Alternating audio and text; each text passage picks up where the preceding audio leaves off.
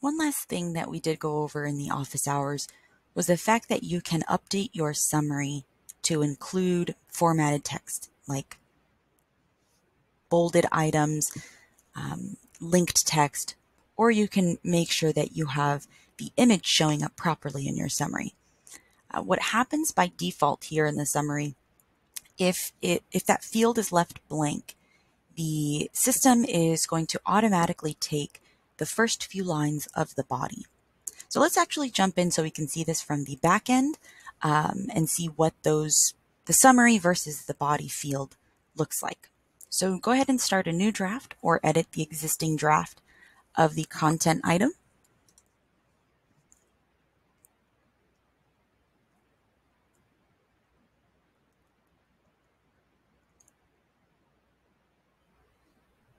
From there, we want to scroll down to the body. If you aren't already making use of the summary, it's going to just be a small link that says Edit Summary. By clicking that, you are opening up the summary field. It is obvious there that in the summary field, we don't have the WYSIWYG toolbar. So that tells us this is going to be a plain text field. If you do want to see changes to the formatting, you will need to use HTML tags. You can make use of some pretty standard HTML tags if you have that knowledge, and I will link to a pretty good basic intro to HTML tags.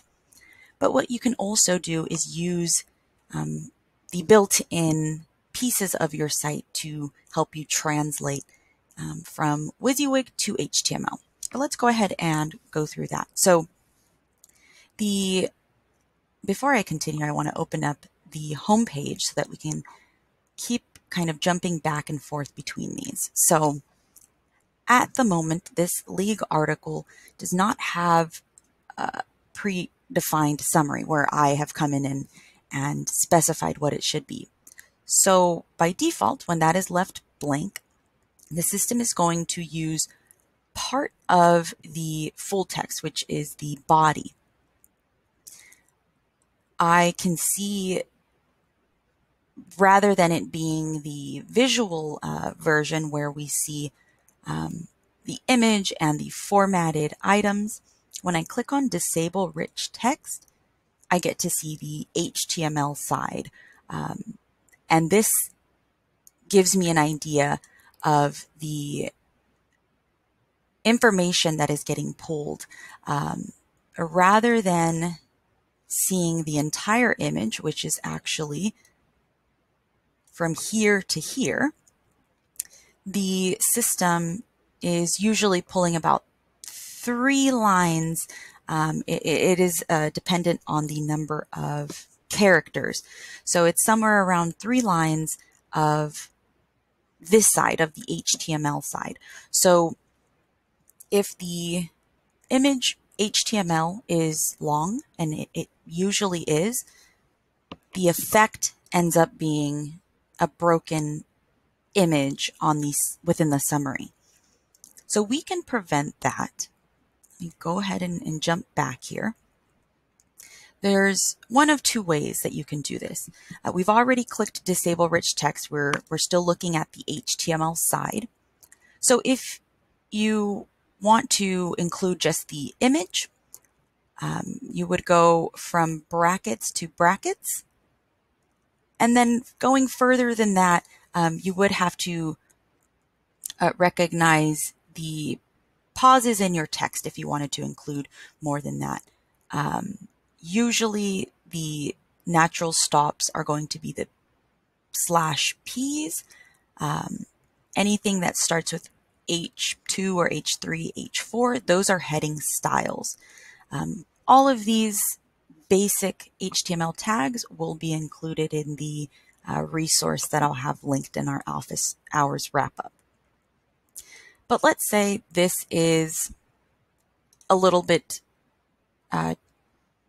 too much. The body is going to contain most likely all that is on your page. So if you only wanted to display the image and that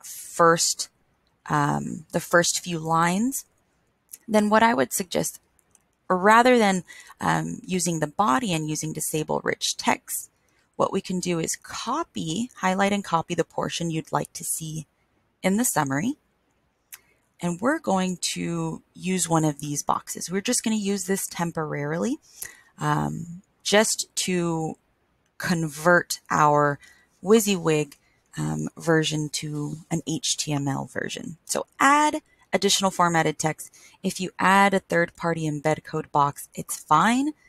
You just have to change the setting of this box from full HTML to WYSIWYG. If you added an additional formatted text box, it would be set to WYSIWYG already. So using either one of those, now you can paste in either with your keyboard or by right-clicking. Be sure not to paste as plain text. Paste that in because the MyLO system should recognize it as being copied from a MyLO location.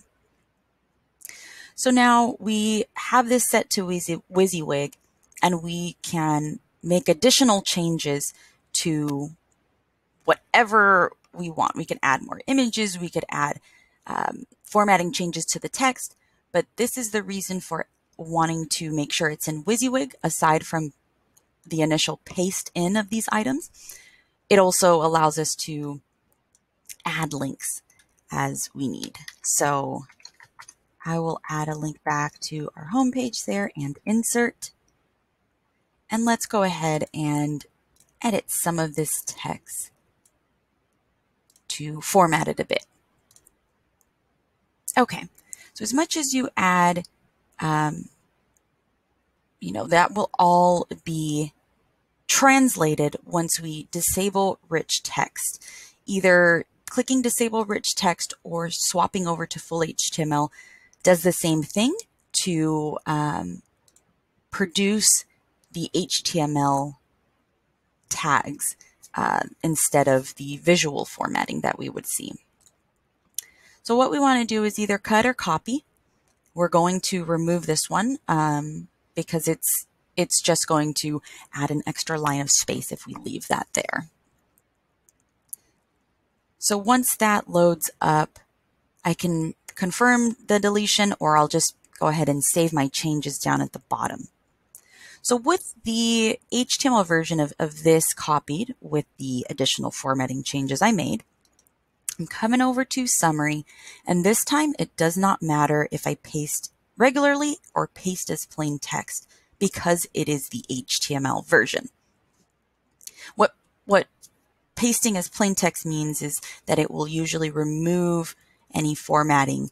So if you've copied, rather than the HTML version, but you've copied something from Word that has different formatting changes, you would want to paste as plain text into the MyLO body when going from Word to MyLO. But in this case, when we have the HTML tags there, it won't make a difference. So now we used the WYSIWYG editor to create this HTML version of what we'd like to see. So let's go ahead and save our changes. When it comes to making changes to the summary, it does need to be published in order to see that right away. I'll go ahead and save it as a draft to show off that hasn't been changed yet. Let's just jump back to quickly publish that. I can either view the draft, or on the moderate tab, I'll have this same button to apply the publishing. All right, let's jump back to the home page. And now there you go. So we've copied all of the formatting and the image properly so that we're no longer seeing anything broken. And we are getting the link as we expected.